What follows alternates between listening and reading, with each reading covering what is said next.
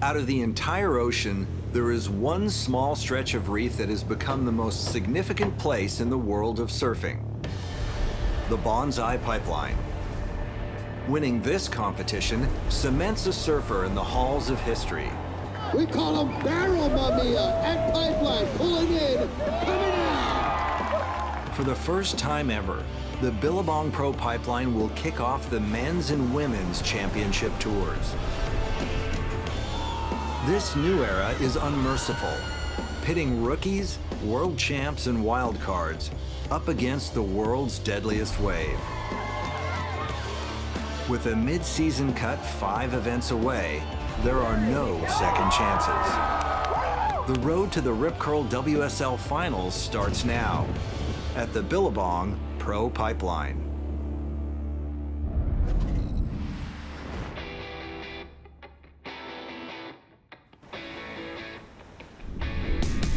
Welcome to the 7 Mile Miracle, a celebrated stretch of Hawaiian coastline with an abundance of world-class waves.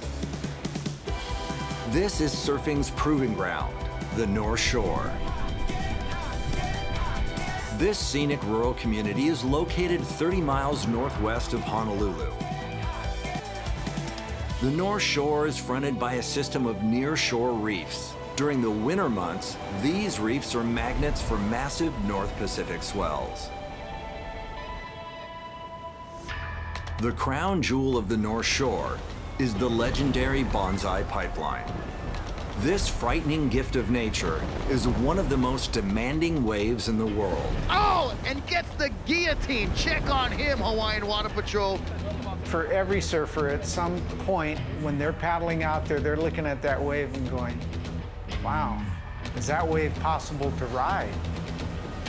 This is the most life-threatening wave that we have in surfing. I think everyone has seen what this wave can do and what it's capable of.